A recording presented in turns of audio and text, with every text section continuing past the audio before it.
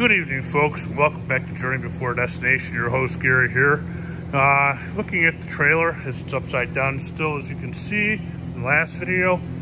And we put our second coat of Raptor coat on here. Raptor coat bed liner is some awesome stuff. It is not Line-X. It's not meant to be. It never will be. But it is super cool, super strong, very nice coats.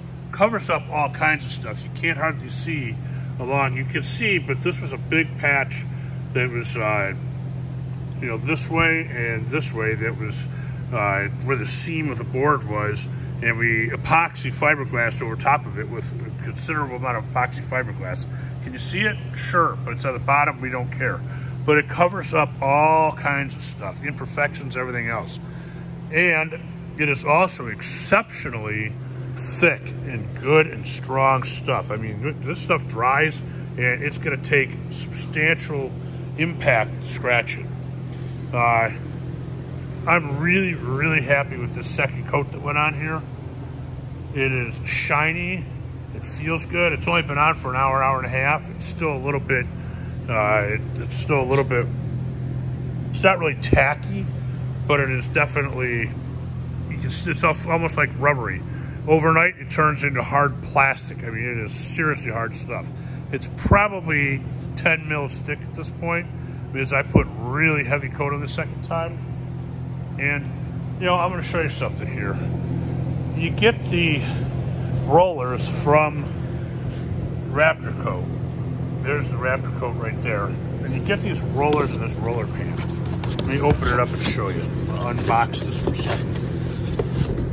And they give you this little dinky ass roller thing. This little dinky roller. If you're gonna do something small, itty bitty, that doesn't require much traction, this is okay. It does kind of suck because this is pinched in so the roller doesn't fit in between it well. But what we did is went shopping, went to Lowe's, and picked this up. This, which I will show you the actual number on it. There's the actual number at Lowe's, and it is a simple Lowe's Project or Project Source textured roller. And it's not the one that has the loops on it. It's not a hook roller. It's just a textured roller. We used a regular roller pan and a regular roller. Last night I started this, and it took 2.5 to 3 hours. And I went through 3 cans of the Raptor Liner, and I barely got this covered. It literally took 3 hours to do it. Tonight, I got that big roller and that big roller pan. We went through 2 cans of Raptor Liner, covered this thing, the crap out of it, and it took us 25 minutes to roll the whole thing. 25 minutes versus 2.5 to 3 hours. Big difference. And I'll be honest with you, this texture, albeit it's not quite as prickly, it's when you run your hand, it doesn't hurt. When you run your hand across it with the other rollers that came with it, those rollers over there, it actually kind of hurts. It's rough to the touch. This is not. This is very textured. You can see the texture in it. Give you a close-up of it. I mean, you can look at the side of my finger. It's definite texture. But this, when you run your hand across it, doesn't hurt. It doesn't scratch. The other texture actually scratched. It felt like really coarse, like 20 grit sandpaper. This does not. It filled in all the gaps. You can see the gaps are all filled in here. Everything is filled in very well. I am more than impressed with this Raptor Liner. This stuff is unbelievably good. I read all kinds of stuff about it online. I saw people put it on their trucks, on their cars. I thought it was cool. I thought it was nice, but I never thought just how nice it really is. It is so nice that I have the tintable Raptor Liner right there.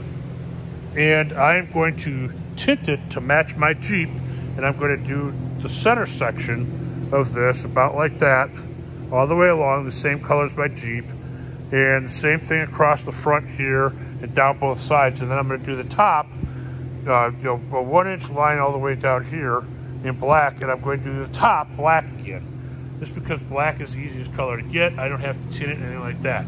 As long as it turns out as good as this, I have 4 cans of that, plus some extra tint. It's only going to take 2 cans to do this. Therefore, I may very well take my Jeep, take everything off of it, and I may very well take that Raptor Liner, if it matches good enough with this, and I may very well just Raptor line everything up to about here on the Jeep, right along the bottom of this, including over the edge of it.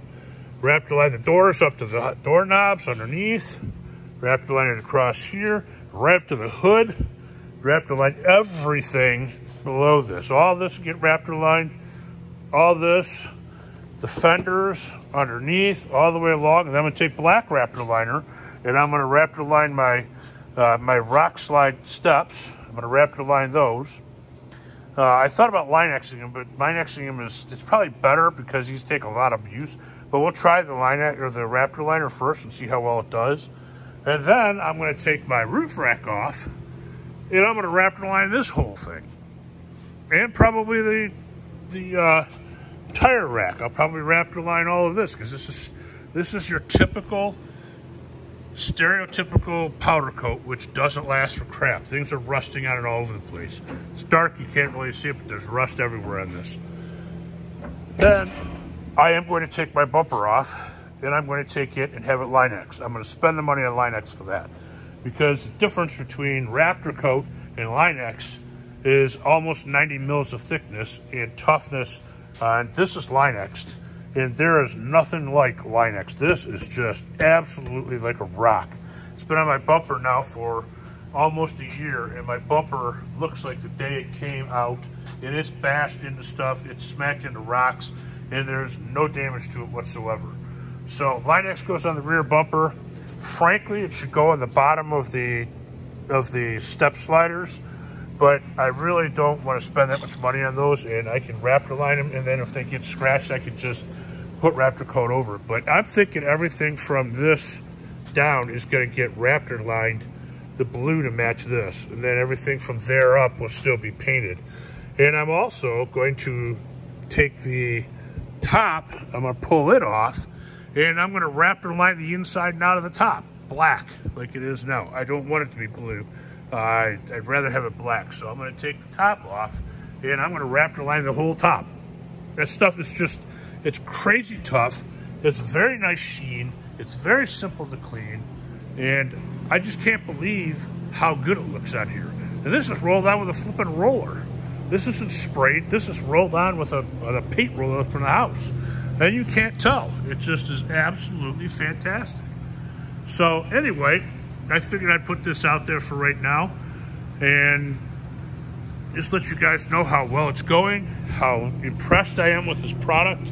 And I will suggest to anybody who is looking for something tough to put on something, this is now 100% waterproof up to that line right there. And I mean 100% waterproof, with the exception of that hole, obviously, and where the doors are. But there is nothing getting through this. Between the fact that I fiberglassed all of this, that I epoxy fiberglassed it, put an extra coat of epoxy on all of it, and then on top of that, I put the Raptor liner, 2 coats of that. That is impervious to water at this point. Every inch of all this in here, that is all covered with Raptor liner and butyl tape. This is all done up here with automotive quality hardening rubberized caulk all the way along here. You can kind of see the caulk line there. This thing is straight up impervious to water in the bottom now. I am not ever worried about water getting to the inside of this thing from down there. I am going to go and do I'm actually going to, next time I have the black next time, I'm going to Raptor line this all the way along there too, just so that there's no way for the water to seep in past the seal and get into this wood. I don't want this wood ever to get any kind of water on it. Even dripping down from shoes or something like that, this wood is going to be sealed completely in. These screws will have, I'll have butyl tape over all this. This thing is going to be sealed up like you can't believe. But anyway, I'm ranting and raving about all this.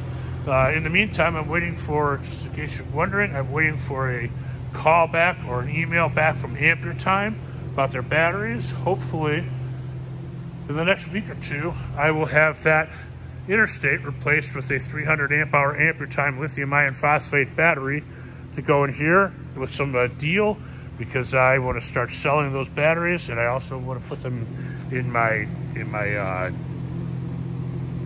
travel trailers, and we'll see what they do. So hopefully, Amper Time, if you're listening and you're looking at our page, you call me back and you'll see what I'm building here, and you'll understand that this is going to be a commercial project. See the building we have that is pretty much empty right now. We're going to convert a very large portion of this over into solar and into both solar conversions of campers and selling solar equipment for home, for cabins, and we're hopefully going to be building these campers that are separate from the trailer, so you can set this camper on that trailer and have that as a utility trailer for use at home, and slide in your Overland camper when you want to go camping. So anyway, enough of the talking. Please like, subscribe, share, and give me a thumbs up. It always helps. Trying to build this channel up, and we'll go from there. Have a wonderful evening.